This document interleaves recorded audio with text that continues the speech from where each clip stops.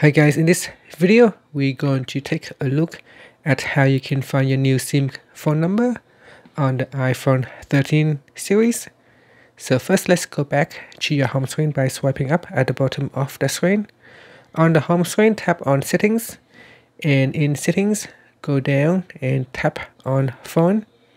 In here you can see it shows my number, which is the phone number of the SIM card that you have inserted into your device. Now this number can be manually changed, but I recommend you not making any changes to this because this is the default phone number that your device has picked up from your SIM card.